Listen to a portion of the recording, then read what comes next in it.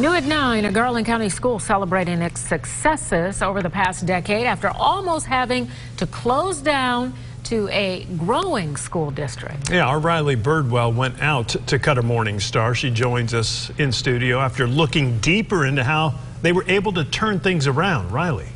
Kevin, the superintendent tells me that it's all because of the students and staff and the way the community came together to make sure their kids' education was the top priority. Alumni and staff spoke about the success the school district has seen over the past decade, and I even spoke to parents who chose the district because of the great programs that they have now.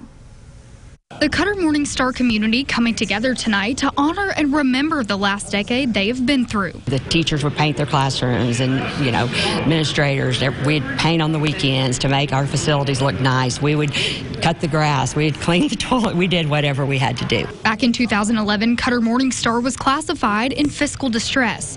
But now the superintendent says they're doing great. I'm very excited to be able to share that because we made it over that. We not only, I think somebody said, not only survived, but we're thriving and we're growing. They were able to get grants and apply for 2 millages that helped them get out of debt and stay in a healthy spot.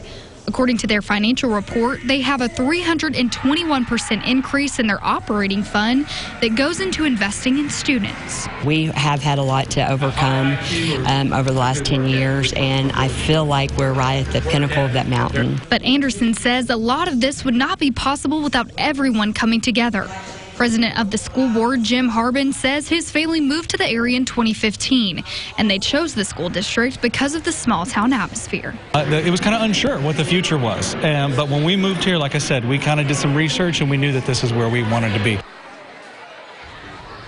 Cutter Morningstar has also seen a 54% increase in the activity fund, and their superintendent says they have over 100 School of Choice students, so they are continuing to grow. Reporting in studio, I'm Riley Birdwell. Back to you guys.